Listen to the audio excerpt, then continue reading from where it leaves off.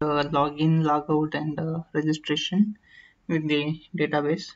Now we are going to see how the filters and listeners are going to work. So if you want to restrict some resources cannot be accessed by all the users due to some security reason, then you can use the filters.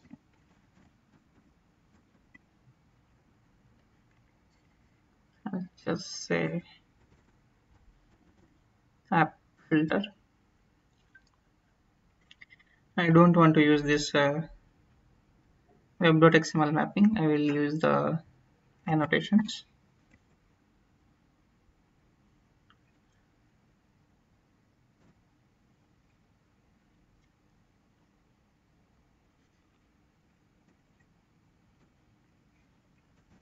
At web filter, you can mention the URLs app slash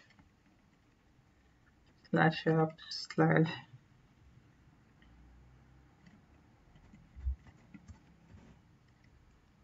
you have the init params here, URL patterns.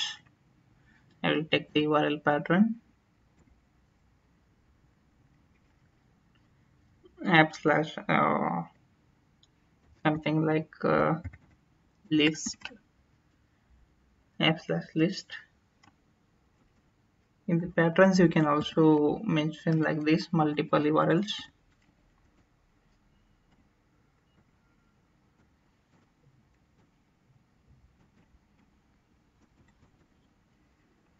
So this is mean we are going to restrict the value. We are going to do the extra validation whenever the user is going to request these kinds of URLs, like when they want to see the list of users and all.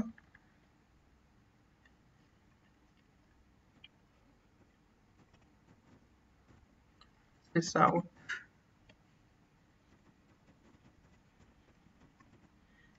Inside the filter.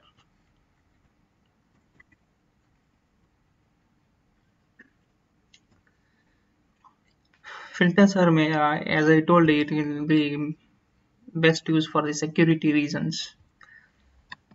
So let's see.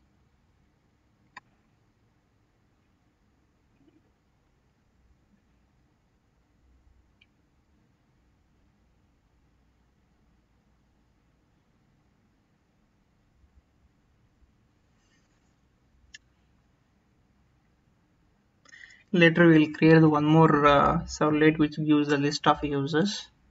That list of users, if you try to access, how it will validate, we'll see that.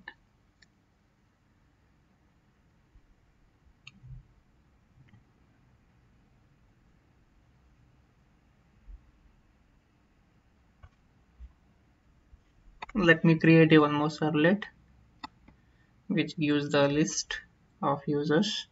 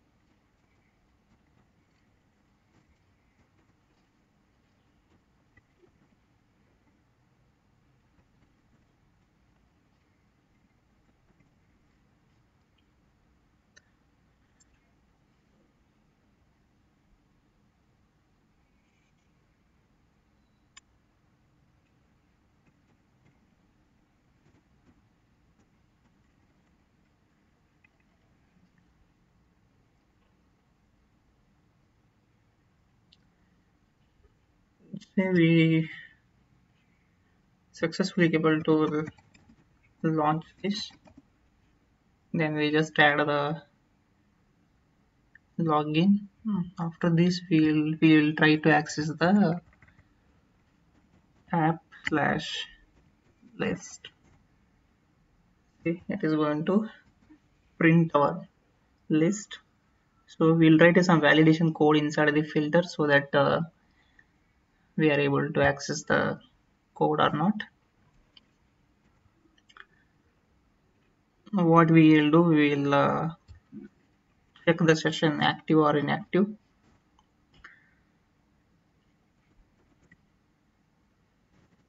First, we will convert the request and response to the HTTP servlet request and servlet response.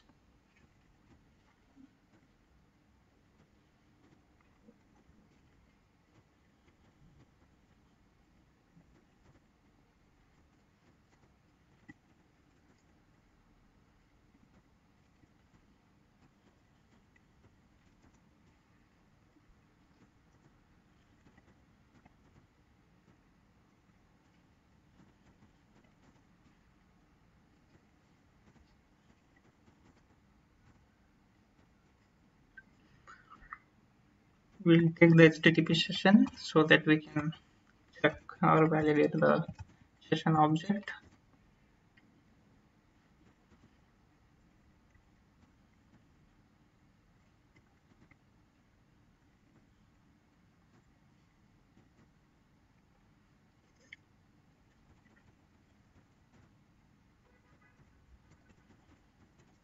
We are placing via user ID in a session.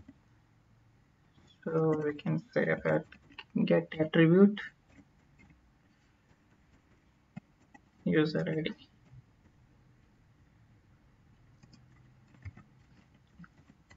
Type as requesting. So we can validate here if user ID is not equals to null, then we will allow to, else we will send back to login.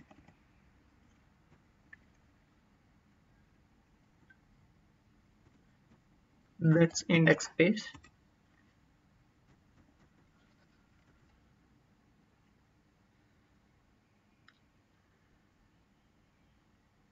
For time being, we'll print here sysout. Yeah, we have the sysout statement, something.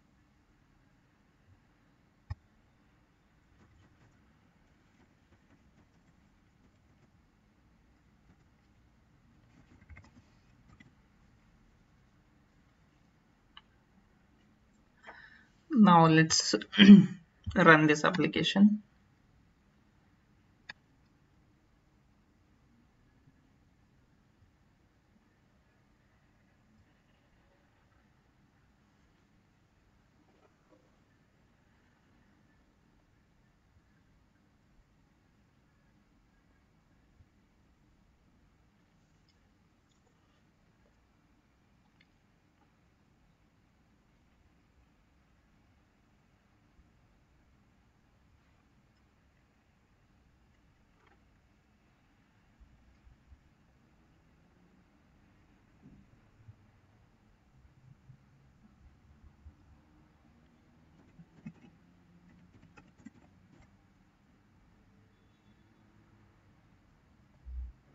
I think this one,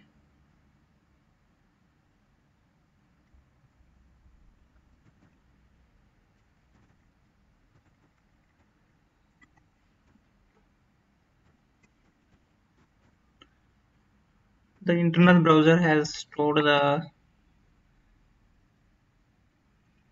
username password. So when I try to access app/list,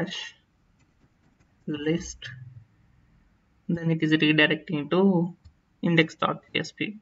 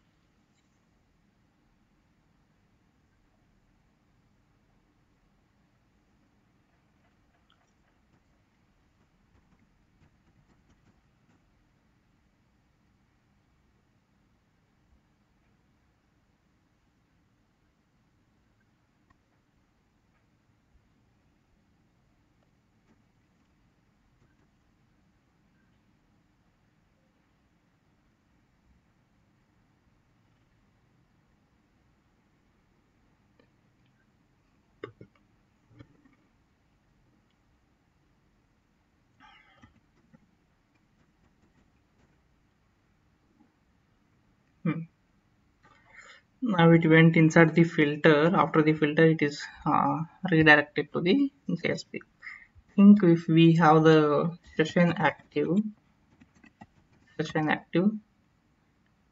in our login servlet, we are going to keep our user ID in a session attribute. So now the session is active. So it is validating your user ID. After validating, has to allow to this servlet. When we click this URL, it has to allow to this servlet. Now I will modify this URL to app/list. Yes, it has allowed. Let's check after logout it is going to allow or not. App/list. Yeah, it again redirected to the index.jsp. This is how filter is going to work. And one more thing we have to see about the listener. So let me create one listener. So you can have like this, we can have the multiple filters to increase the security. So for our application, we are going to use all these things. I'm going to create a listener here. I will say it as app listener.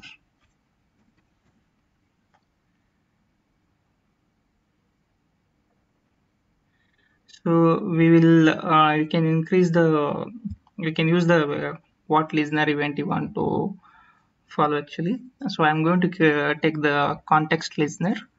You can also take the HTTP session listener or request listener based on the what type of listener you are taking, that life cycle it is going to follow. I'm going to take the life cycle of the context listener because on startup I'm going to print some statement before the Tomcat run your application. If you want to run something, then you can use the context listener. So I'm going to write a code for it. Let's stop this.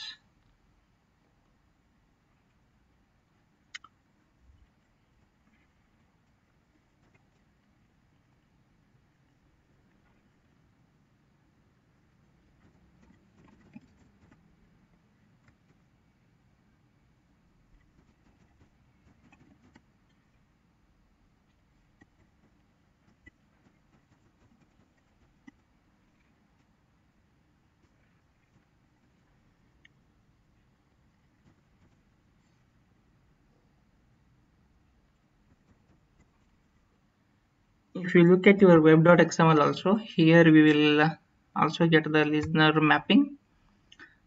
You can also say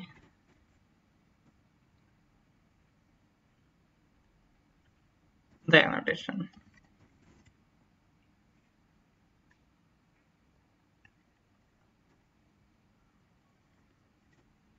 Web listener. We'll see first without the annotation.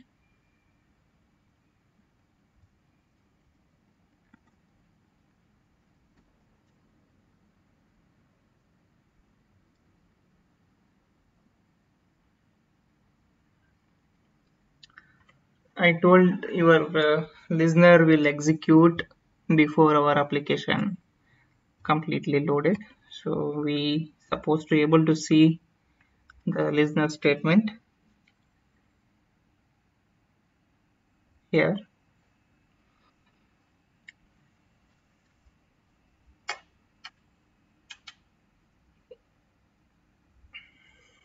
Yeah. So it has printed the list before our Tomcat says started complete here. In the init body, we are going to it has executed. So now whenever you want to run some DB statement or something property you want to read, you can use the context listener, servlet context listener. Servlet context listener it will help for you to do some stuffs before the Tomcat get up. So next we'll see how what we can do to develop a complete application faster by using the filter, servlet, and listeners.